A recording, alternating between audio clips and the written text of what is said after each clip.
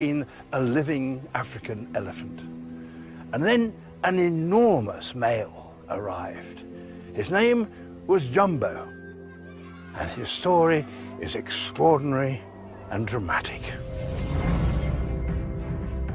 He was rumored to be the largest elephant on the planet, and his celebrity status took him across the globe.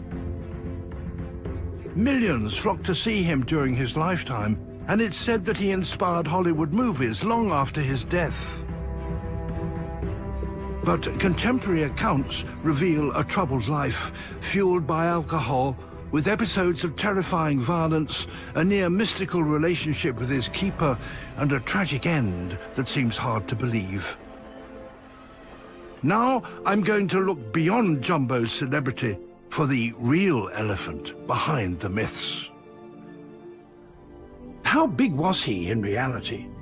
And what is the truth behind the mysteries that surround his tragic death?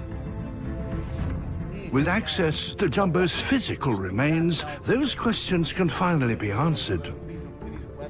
And with the help of a team of scientists, elephant experts, and conservationists, I will try to find out how our understanding of elephants has changed since Jumbo's time.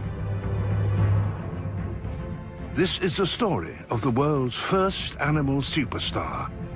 This is the story of Jumbo.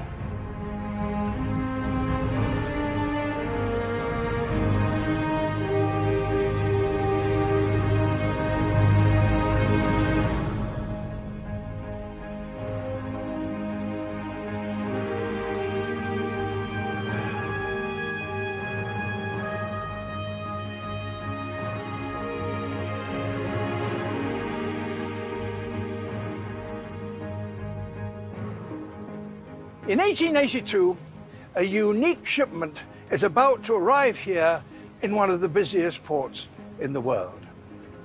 On board, in a massive wooden crate, is an animal that has already captured hearts in Britain. His name is Jumbo, and he's now all set to become a superstar, the most famous animal in the world.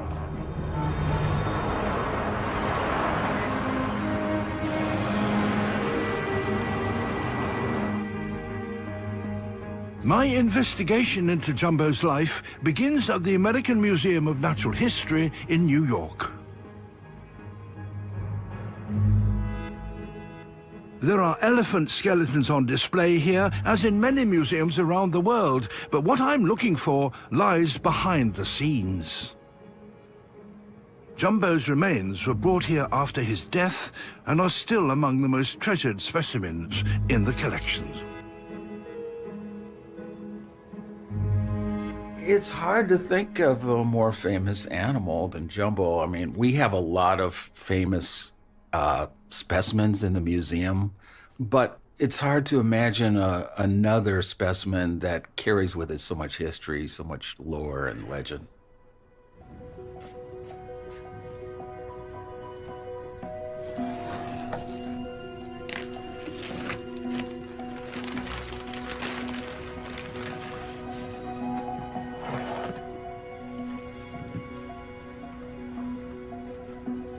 All these bones have been kept in the museum's special temperature-controlled storage unit for decades, unexamined.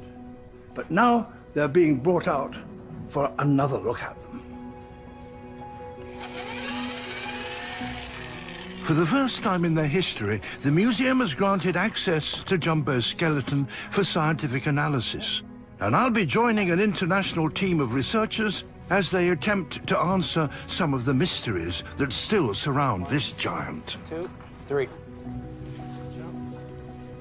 One of the important things about collections, and the reason the museum has great collections like this, including Jumbo, is that technologies come about that allow you to relook at these specimens in ways you never imagined before. Among the team carrying out this first ever full survey of Jumbo is Dr. Richard Thomas, a researcher of ancient animal bones from the University of Leicester. With him is Professor John Hutchinson from the Royal Veterinary College, an authority on locomotion in large land animals. Finally, Dr. Holly Miller from the University of Nottingham, who will be analysing the chemical content of Jumbo's bones for clues about his diet and overall health.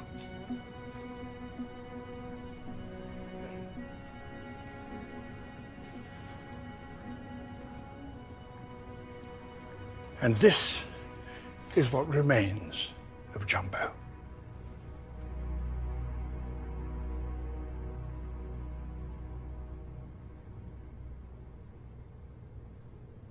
There are, of course, hundreds, if not thousands, of elephant skeletons in museums around the world, so why should this particular one be of special interest? Well, when Jumbo was alive, many people believed that he was the biggest living land animal on Earth, certainly the biggest that anyone had ever seen. 20 million people came to see him, and after his death, many continued to do so. But many mysteries remain. Exactly how big was he? And why did he have terrible fits of rage and violence during the night that led him to demolish the cages in which he was kept? And above all, how did he die? Even that is still a mystery. While the scientists across the Atlantic begin their study of Jumbo's bones, I am looking through the archives of the London Zoo to try and trace his story from Africa to Britain and ultimately to America.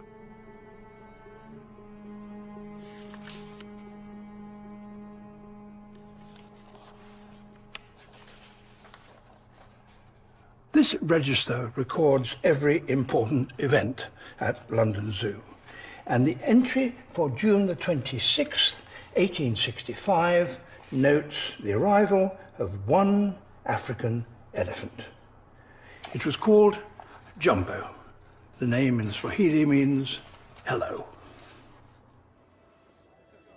Today, because of this elephant, the word Jumbo has come to mean something that's extremely large.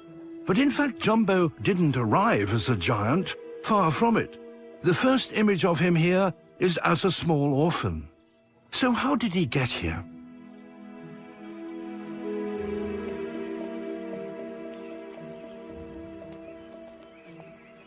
During the 19th century, new zoos across Europe and North America were looking for spectacular exhibits that would attract visitors.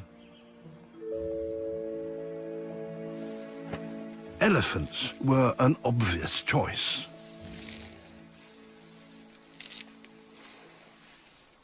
The first to appear were Asian elephants. They are found in India eastward to Southeast Asia. And as far as the visitors to the London Zoo in Victorian times were concerned, they were the biggest animals they had ever seen. But African elephants are much bigger. In fact, they are the largest living land animals on the planet. And unlike Asian elephants, they have hardly ever been domesticated.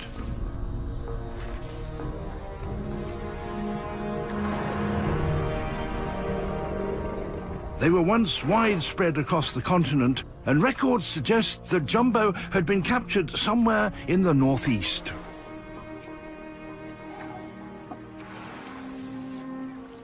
A 19th century traveller exploring the Sudan has left an account of the brutal way in which the local people hunted elephants. They would find a mother and a calf, chase them until they were both exhausted, and then spear the mother to death and take the baby. So young Jumbo almost certainly would have witnessed the death of his mother. Here. Hunting is still a huge problem in Africa. Adults are killed for their ivory tusks, and they often leave behind young orphans, motherless babies, just like young Jumbo.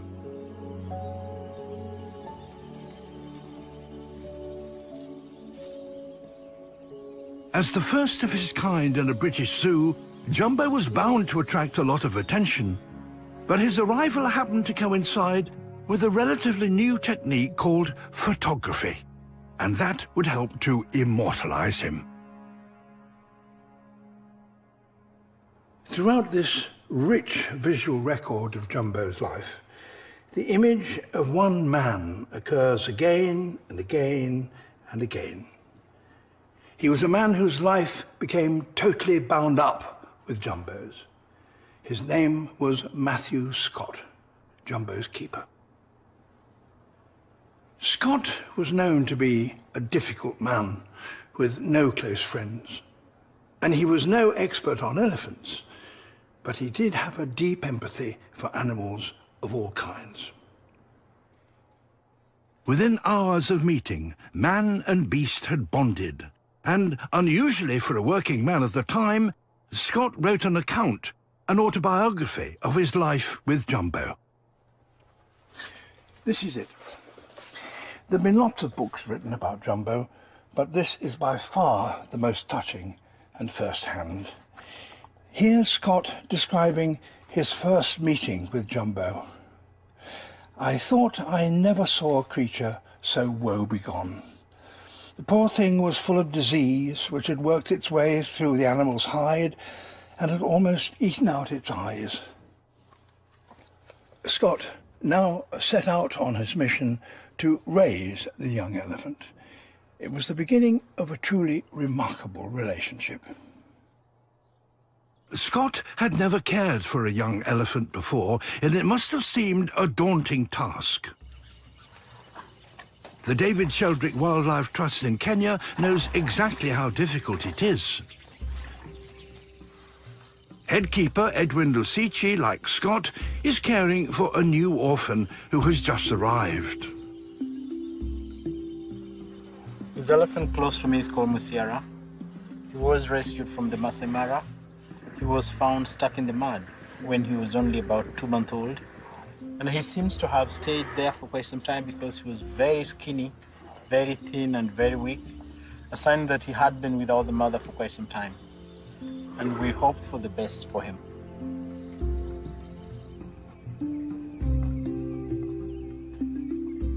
Musiara is so traumatized by his experience, a keeper will have to stay by his side 24 hours a day.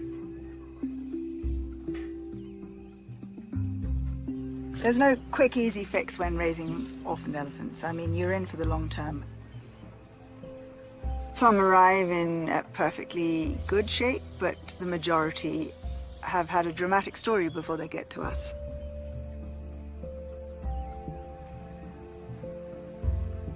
The first step is straightforward physical care, but they need more than that.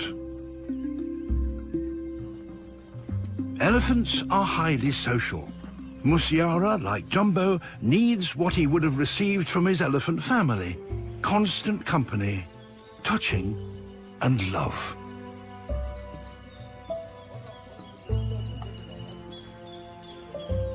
They need that emotional support. Elephants are all about love and family, and that is what our orphans have been robbed of. And one has to very, very quickly plug that gap. And it really is the keepers at this early stage where that strong bond is formed.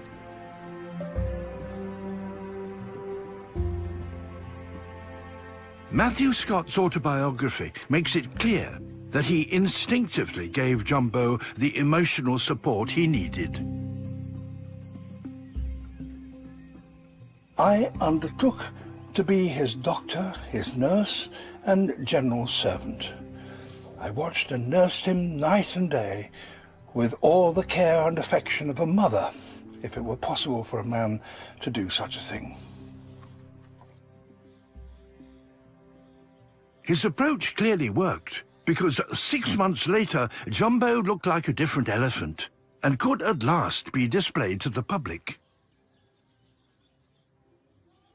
By the time he was 6, he was beginning to carry children on rides around the zoo, and they apparently rewarded him with sticky buns. Lots of sticky buns. Jumbo quickly became hugely popular. Even Queen Victoria's children took rides on his back. But had this once wild African elephant really grown into a gentle giant? As Jumbo grew, he was moved from his stable next to the giraffe house into a larger enclosure. But London Zoo's records from the time tell us that behind the scenes, all was not well. Jumbo's calmness during the day was in sharp contrast to his behaviour at night. Then he would become possessed by terrifyingly violent rages, in which he would smash the timbers of his enclosure. And he did that so regularly that carpenters would have to be called in again and again in order to make repairs. Apparently he had a curious Jekyll and Hyde character, and one that would persist during his time in London. Remarkably, Matthew Scott makes no real mention of Jumbo's rages, but evidence for these violent outbursts can be readily seen in the photos of the time.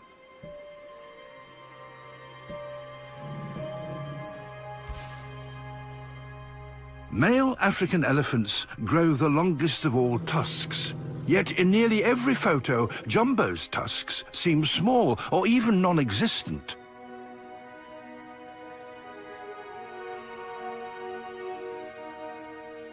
The head of London Zoo at the time, Abraham Bartlett, has left an account of what happened to Jumbo's tusks.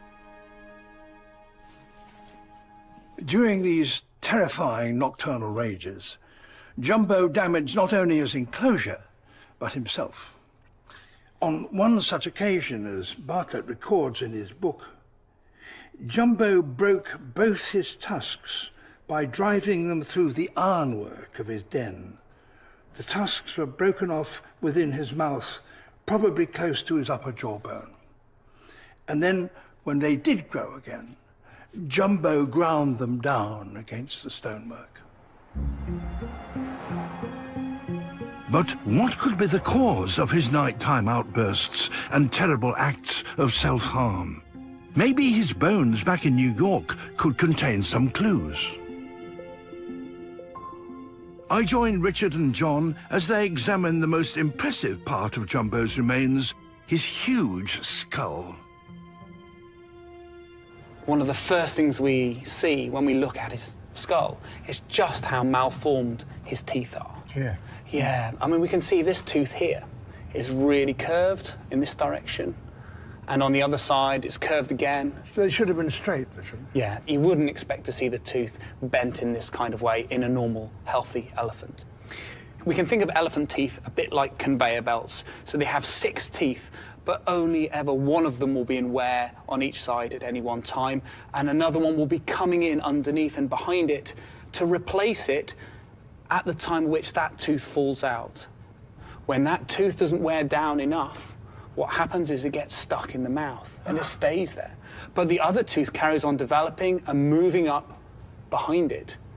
And because it's softer, because it hasn't formed properly, what happens is it hits the tooth that's impacted and bends out of shape. You can see right here that there's this gap. All that sweet food and other inappropriate diet that Jumbo was having could have gotten stuck and even gotten into the root and the gum, where infection could have got started, or at least inflammation. Probably pretty painful, I would think. So Jumbo had terrible toothache? Yeah, I'm afraid so. Oh, poor old thing.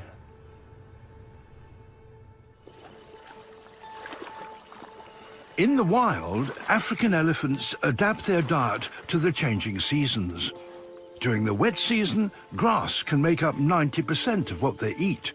But in drier months, they will browse on twigs and leaves and even bark.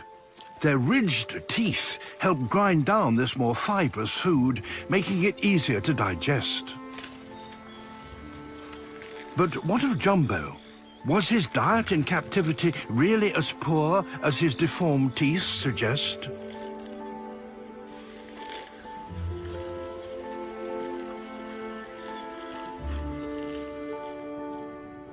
Dr. Holly Miller from the University of Nottingham may help answer that.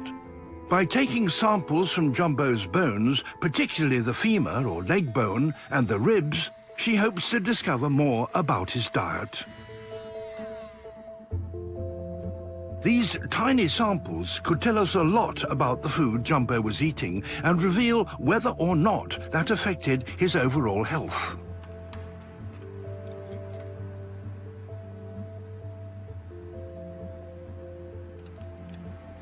Jumbo has some interesting stories to tell. So his femur results, that gives us the diet, a broad idea of the diet for about 20 years, and the ribs a lot shorter period of that, maybe 5 to 10 years.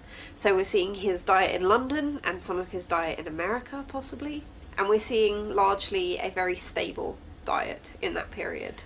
Does that match with a suggestion that his diet was actually almost entirely hay and penny buns? Yes, we're definitely seeing some suggestion that he's not getting the variety of diet that other elephants should. What they should have in their diet is a lot of browse. They use their trunks to access the top of trees, and they get twigs and bark, which helps them, break down the diet. The pathologies we saw with his teeth, they were coming through in the wrong angle and they were soft. They're not hardening because they're not being used in the right way. They're not being used to grind down the right sort of food. So it seems that elephants, just like humans, can suffer severe dental problems if they don't have the right diet. But was this having an effect on Jumbo's behavior? Anyone who's had toothache knows that it seems worse at night when you have no distractions. So maybe this is one of the explanations for Jumbo's terrifying nocturnal rages. And maybe, too, it supports the story that Matthew Scott, his keeper, used to feed him lots of whiskey in order to calm him. Scott apparently had no family or close friends, and he totally devoted himself to Jumbo, even to the extent that the two of them would often drink late into the night. But Scott's unorthodox methods to help pacify Jumbo do little to calm his boss's nerves. Abraham Bartlett worries that instead of attacking his cage at night, Jumbo by day might turn on the public, including children. As a precaution, he purchases a gun in case he has to shoot Jumbo.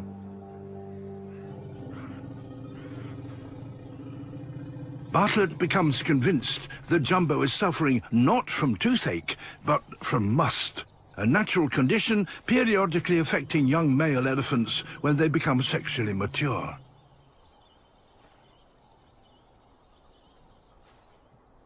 During must, testosterone levels in males can increase 60-fold, and they become extremely aggressive.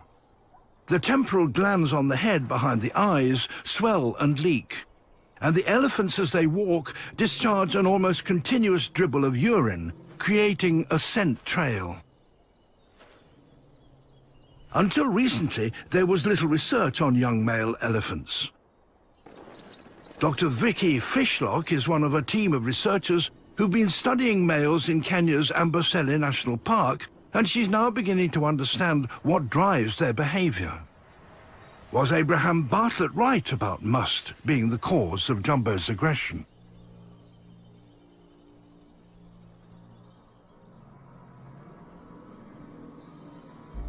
So males in must are really signaling their competitive ability. They're really signaling that they're in great shape and that females should mate with them and that other males should look out.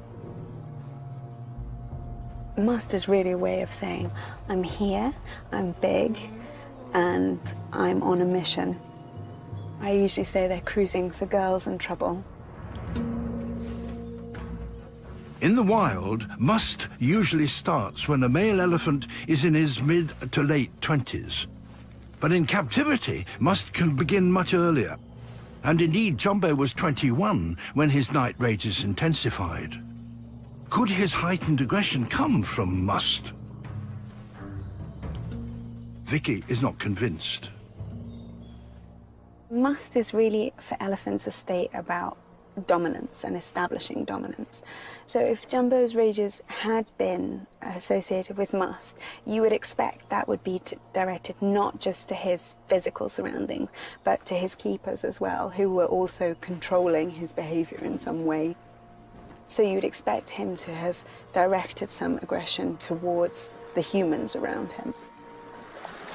But there is nothing in the historical records to suggest that Jumbo was ever violent towards people. So, was Abraham Bartlett mistaken for blaming Jumbo's increasing aggression on must? Could there perhaps be another explanation?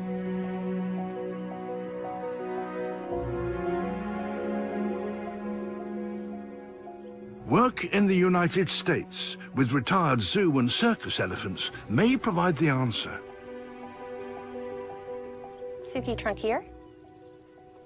The behavioral problems that afflicted Jumbo more than 100 years ago are all too familiar to carers who work with the African elephants here in the Elephant Sanctuary in Tennessee.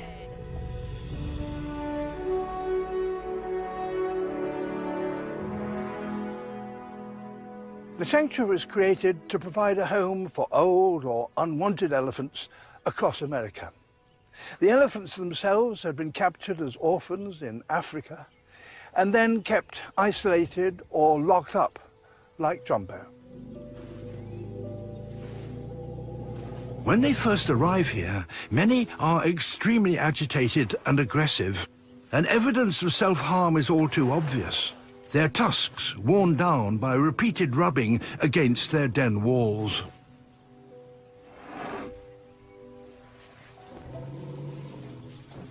The similarities to Jumbo are clear. But there is one big difference. These elephants are all female. So clearly their aggressiveness cannot be due to a surge of male hormones. In fact, their behavior quickly improves as they settle in and build friendships with other elephants in the sanctuary. We now know that elephants are extremely social animals. They need the company of their own kind. And we also know that they're extremely intelligent. They easily get bored. So keeping a single elephant in captivity is not a way to rear a happy and healthy elephant. To visitors to London Zoo in the 19th century, Jumbo did indeed appear to be a happy elephant, but they had no idea of his aggressive darker side. Bartlett kept that a secret. And back at the museum in New York, there is evidence that his life in captivity was also damaging his physical health. When we look at the knee, we see all sorts of kinds of changes in the bone that we wouldn't really expect to see in an elephant of his age. Remember, Jumbo's only 24 and still growing. But what we see, actually, when we start looking at the bone surface, we can see it's really roughened, and you'll see these extra lumps of bone that shouldn't be there. You've got them on this side, and John's got them on the side of the tibia here. Yeah, there's some bumps invading into the joint surface itself, which is not a good sign. And what these are is these are lumps of bone at the point where ligaments are attaching to the joints, and the bone is adapting to try and compensate for all those stresses he's experiencing.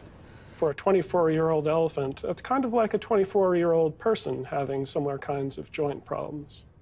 Well, we know Jumbo carried loads of people, certainly children, I think even adults. Could that have produced this consequence? Sure, yeah. Loading them up with people and walking them around on a hard surface and not giving them the right diet, all these factors could spiral together and give Jumbo problems like these joint inflammation problems. So far from being bad-tempered with his nocturnal rages, it sounds as though he's extraordinarily patient day after day after day to carry passengers, which is what the zoo did. There is no doubt that Jumbo was held in deep affection by the general public, but his bones suggest that he was, in effect, being harmed by those who adored him most. The stresses and strains of captivity, combined with a poor diet and hundreds of rides at London Zoo, created symptoms usually associated with old age. His bones are more like an elephant in its 40s or 50s than in its 20s. There's nothing in the zoo's records suggesting that they had concerns about Jumbo's health. But the head of the zoo, Abraham Bartlett, was still extremely worried about Jumbo's fits of uncontrollable violence. As a result, he makes a shocking decision. to try and sell the popular elephant. And he hears of a possible buyer, the famous American circus showman P.T. Barnum. News that Barnum was looking for an African elephant reached the London Zoo in the form of a telegram which said what was the lowest price that they would accept for their African elephant. Here was a marvellous opportunity for Bartlett to get rid of his problematic elephant, and he cabled back £2,000. That's over £150,000 in today's money, an enormous sum. And this register shows that it was accepted. P.T. Barnum was the owner of the popular Greatest Show on Earth touring circus, which already featured 20 Asian elephants. He was an astute businessman who had made his fortune exhibiting fake curiosities, and he wanted a star attraction to draw in crowds to his new circus. Barnum sent his head elephant keeper to collect Jumbo. And we know how difficult a task that proved to be because newspapers of the time reported in detail on this highly public event.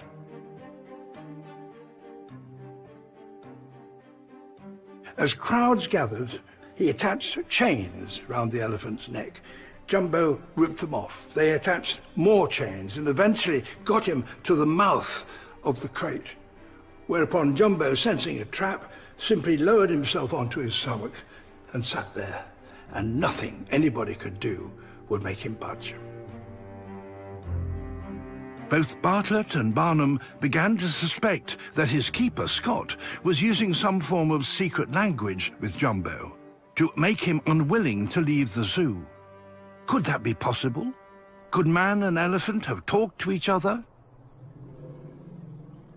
Today, we know that elephants use a variety of ways to communicate, but it's taken decades of field research to decode the many sounds and signals that they use.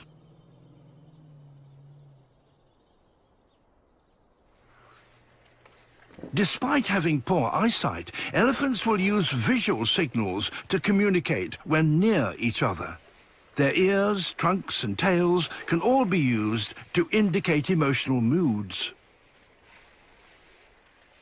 Come on, Malkia, go. In recent years, scientists have come to discover that elephants are even able to understand a gesture that we tend to think of as uniquely human: pointing. Not only that, it's been shown that they can distinguish between different human voices. So, was Matthew Scott secretly telling Jumbo to stay put? I'm absolutely sure that in a situation where you have a one-on-one relationship like Jumbo had with his keeper, the trust that gets built up enables two-way communication. And what happens next seems to support this. Barnum offered to take on Scott as Jumbo's keeper, to go with his beloved elephant to America, and almost immediately after this deal is agreed, Jumbo cooperated. As the frenzy about Jumbo's departure reached its peak, 20,000 people a day assembled at the zoo to protest about it. A court case was filed to try and prevent the bargain. Queen Victoria was said to be extremely upset, but the deal had been done. On the 22nd of March, 1882, in the middle of the night, crowds of onlookers assembled to watch Jumbo being pulled to the docks by 12 horses, with Scott standing stroking his elephant's trunk in reassurance.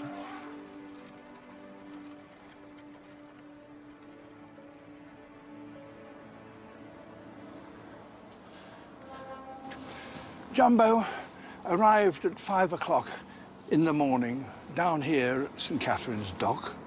He was loaded onto a barge and then taken out to the Assyrian Monarch, the British ship that was going to take him across the Atlantic. He drank some beer, followed by a whiskey chaser, and then the world's most famous elephant was ready for his departure. As the ship slowly sailed down the Thames, thousands lined its banks to wish him well.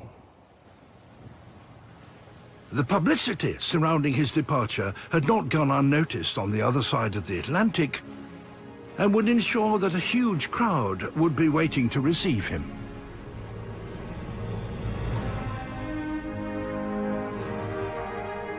It was a 2-week journey across the ocean to New York City, and it must have been a horrible trip for the animal. It seems that at times he was a little seasick and had to be kept calm with alcohol. But over in America, Jumbo mania was already erupting, and his new owner, P.T. Barnum, was keen to fuel this excitement. When the Assyrian monarch reached the Hudson River, Barnum chartered a small boat to take him out to the ship so that he could see his purchase for the very first time. Was it really as big as he had hoped? Barnum declared without hesitation that this was the biggest African elephant in the world, whether that was true or not.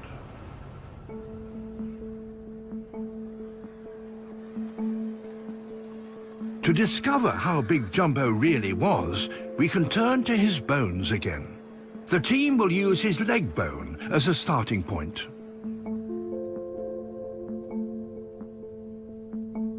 So one of the things we can do is we can take the femur, so we can take the leg bone, this bone here, yeah, and we can measure the length, because this is the bone that is the longest bone in the elephant's body, and it gives us a good indication of how tall Jumbo might have been. So how long is it? 107 centimeters. So the circumference is 39 centimeters.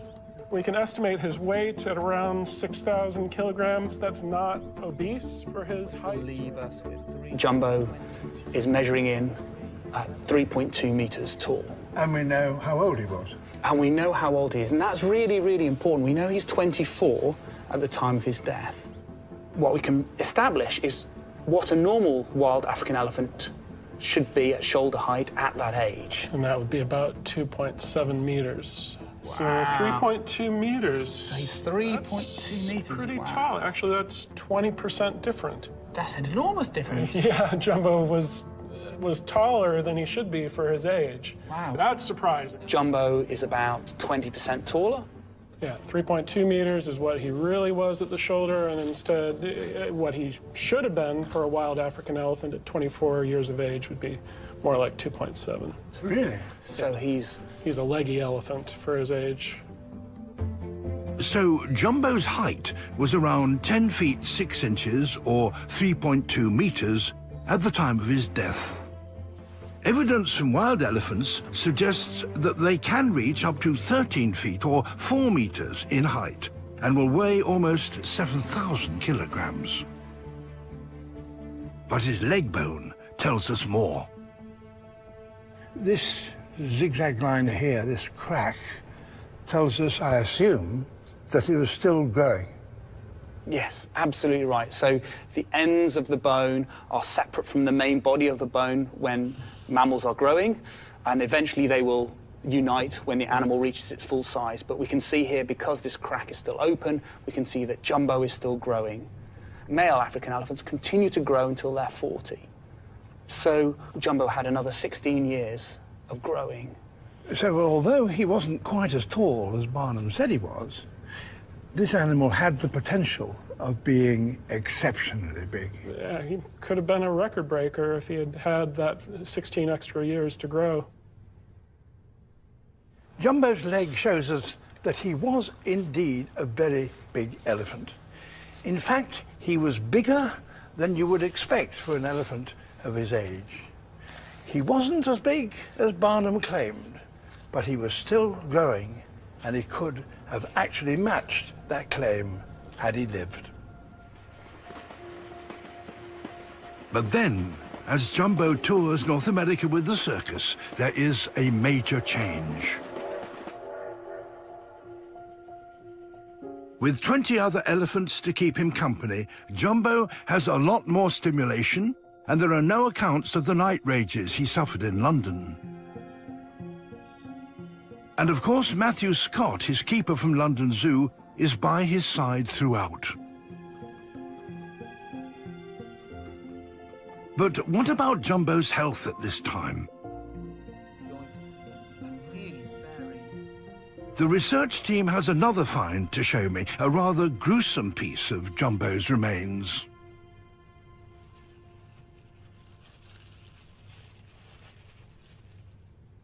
So this rather extraordinary relic is actually Jumbo's tail. It's actually a really key part of the Jumbo puzzle from Tufts University in Massachusetts, where they held Jumbo's stuffed body after he died. But unfortunately that was lost in a fire, but we still have the remarkable tail. And what we have is these hairs, some very thick and some very thin. The thinner ones are new growth. We can take some samples of these finer hairs and one of the thicker, longer growing hairs, so we get a nice snapshot of Jumbo's diet almost right before he died. Who would have thought it? While Holly analyzes the chemical content of Jumbo's tail, Richard and John discover something unusual about Jumbo's hip bone. I've never seen this, both sides. It's both sides, and it's also the same layering effect. You've got the sort of older, remodeled bone underneath, and you've got this layer of active new bone forming on the top. Really, really very pronounced. So a lot of inflammation. Oh, that's incredible. He's got so many signs of stress and strain-related injuries. They must have been incredibly painful for him, but may have reflected the use to which he was put, both in London and in the circus in America. Big patch of bone. Yeah, huge, huge. Could these signs of inflammation indicate that Jumbo's health was in serious decline? Never seen anything like that. Does it go around? Holly has now had time to look at the chemical clues in the hair samples from Jumbo's tail. And of particular interest is the amount of nitrogen, an element that's crucial to the repair of the body. Jumbo's nitrogen values are odd when compared to other elephants in other circumstances. And we can see that Jumbo is the highest of all these here on the y-axis by quite a long way, yes. So elephants can reach these levels when they're stressed, but it only happens seasonally when they're not getting much from their diet. You say stress, that doesn't mean stress on the body, it means something to do with the diet. Physiologically stressed, their bodies aren't getting necessarily what they need from their environment. And if we think about what we saw where he was laying down all that new bone in his pelvis, to create new bone in your body you need an awful lot of protein, so he would have been taking all of that from his diet. He's also, we think, at the end, probably quite sick. We have some written records that suggest that he was unwell towards the end, with some sort of wasting disease, potentially. Jumbo's body must have been trying desperately to extract as much nitrogen as it could from his diet to help repair the bone in his hip. These injuries were likely related to his treatment in captivity, and it seems that as a result, Jumbo was losing weight. There is little doubt that he must have been suffering. But that didn't stop his American owner, P.T. Barnum, from finding new ways to promote his biggest elephant. And a remarkable opportunity soon arose.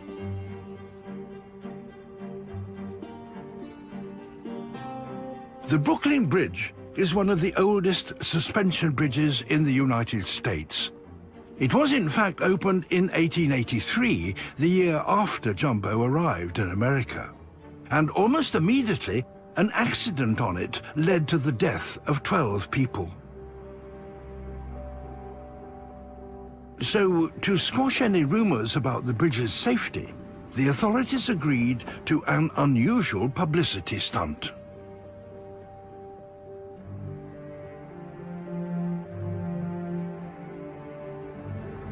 On the 17th of May, 1884, thousands of people lined these banks to see 20 elephants led by Jumbo marching across the bridge. What a sight it must have been. Scott, Jumbo's keeper, was nervous about the whole event. This is what he writes about it. When Jumbo put his foot down on the bridge rebounded after the shock given by his foot. The rebound was met by his second footstep, and there was a great vibration caused by it. I assure my reader that I was thankful when we arrived on the Brooklyn side.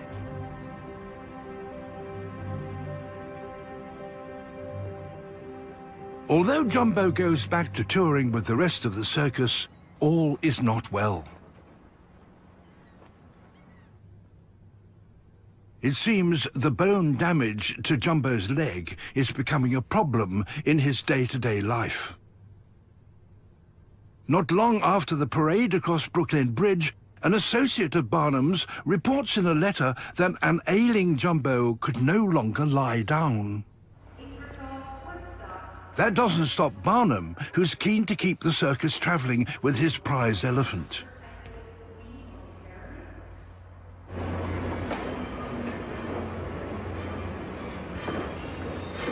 In September 1885, the circus train crosses the border into Canada on what should be a routine tour.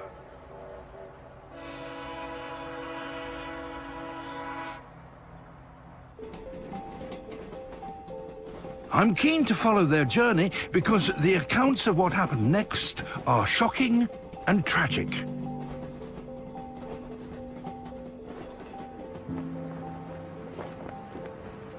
In the 1880s, St. Thomas, Ontario, is the perfect stop for Barnum and Bailey's circus.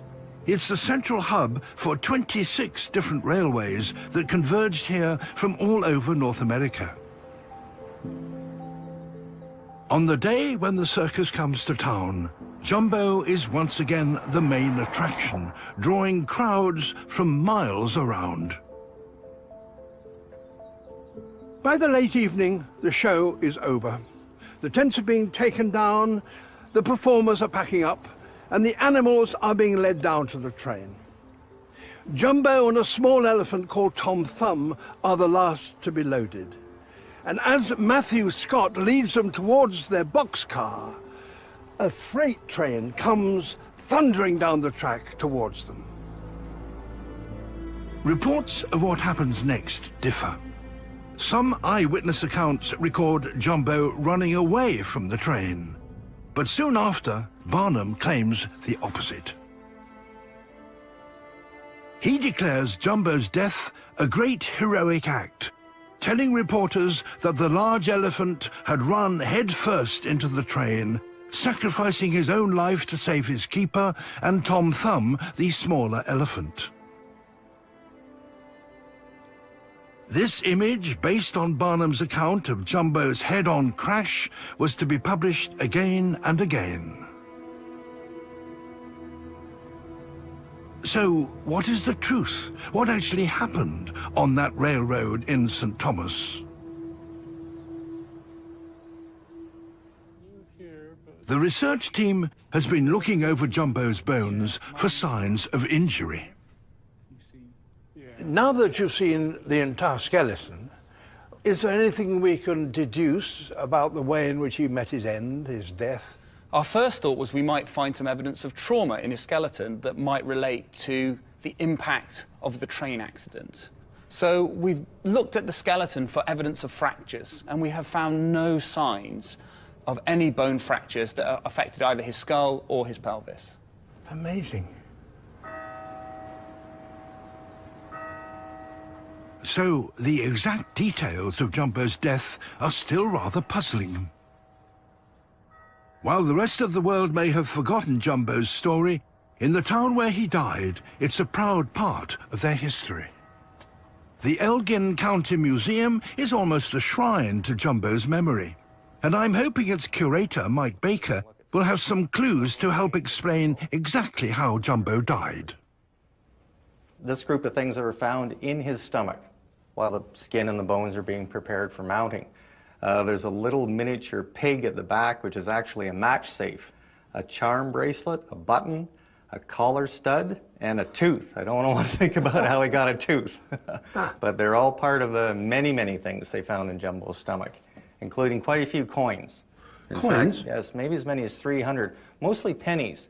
Pennies that I think were supposed to have gone to Scott as payment for a ride, and then not quite making it to Scott. Jumbo would have grabbed him with his trunk, because I think he was a bit of a kleptomaniac with that trunk. And these? What are these? Well, these appear to be photographs of the locomotive that collided with him. The very one? That brought about his death, yep. Not too many years later, and the most interesting feature is the little tin elephant that someone has cut out to say, yes, this is the locomotive that got Jumbo. Really? Not so sure why they're proud of that, but they were keen to market anyway. Among all this memorabilia is a photograph taken just after Jumbo's death.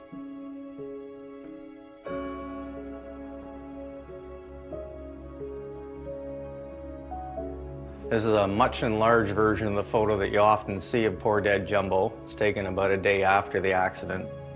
It's Scott at his head and one of the owners of the circus, Hutchison, lying against him. And it's interesting to see in this photograph, now that it's blown up, you can see a series of abrasions on his hide, and it matches up very nicely with the one good graphic from soon after the collision. Mike has come across an image of Jumbo that I've not seen before. It was discovered in an antique print gallery in Washington and is now on loan to the museum. And it is the final piece of the Jumbo jigsaw. It's probably the best depiction of the actual collision with Jumbo. This was done by an artist possibly on the site about 3 days after the collision. It matches very nicely with the photographic evidence, and you can see the engine coming up behind Jumbo, so causing the abrasions that you can see in the enlarged photograph. It's the same point of contact. So here is Matthew Scott, having failed to signal to the locomotive. That is the circus train with the boxcar that Jumbo was going to get into, and the locomotive was outrun him and hit him in the rear, and that's the end of poor Jumbo. Exactly. Not what Barnum said. No, not at all. So Barnum's story was a complete invention. Pure bunkum, as you would probably say.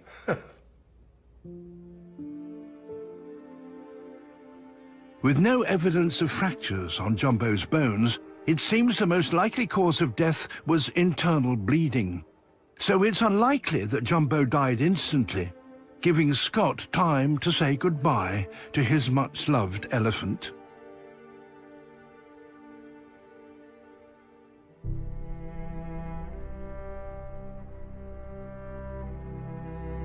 Eyewitness accounts report that Scott rushed to Jumbo's side and watched as he took one last breath and died.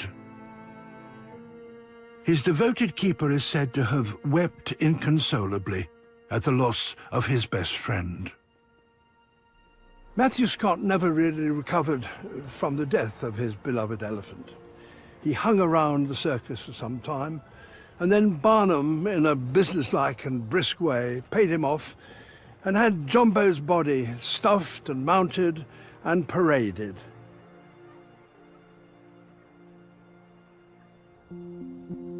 Jumbo was just 24 when he died. His death became front-page news around the world. The young elephant who had arrived at London Zoo as an orphan had become a hugely popular and much-loved superstar. He gave a great number of people enormous pleasure and a vivid, unforgettable impression of the magnificence of the natural world that lay far beyond European cities. But we now know that the life he led was not the right life for an elephant. Keeping elephants locked up on their own goes against everything that they've evolved to be. Not having any choice, not having anything different would be really detrimental to their well-being, just like it's bad for people.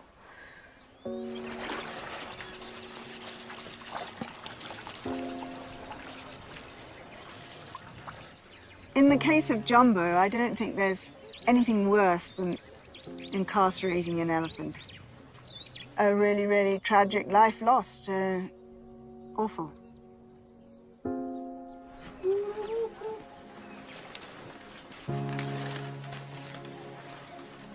Maybe it's remarkable he survived as long as he did in the conditions that elephants were kept in at the time, because no one really knew how to care for an African elephant. They were still mysterious, exotic animals from deepest, darkest Africa.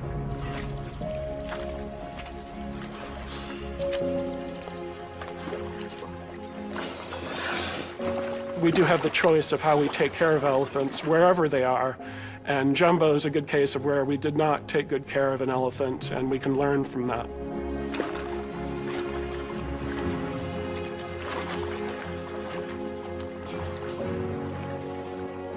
Thankfully, we now have a much deeper understanding of the needs of elephants.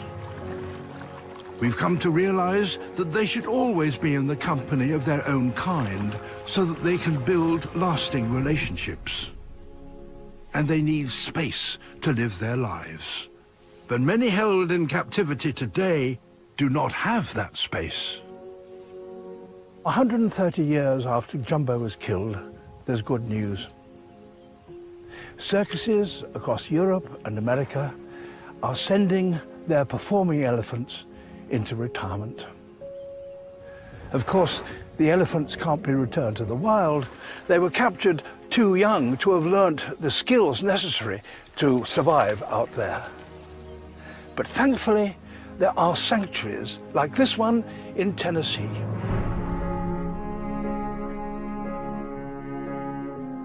Here there are great areas of woodland where the elephants can roam and do what they want to do and not what human beings tell them to do.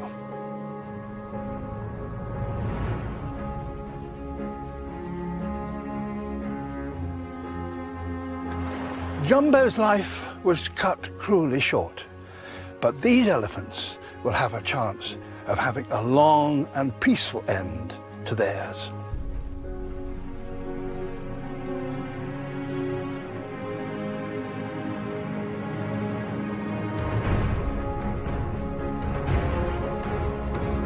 Forget all the cold and snow here today and savour an exotic adventure in Havana, Cuba with the Real Marigold on tour tomorrow at 9 here on BBC One.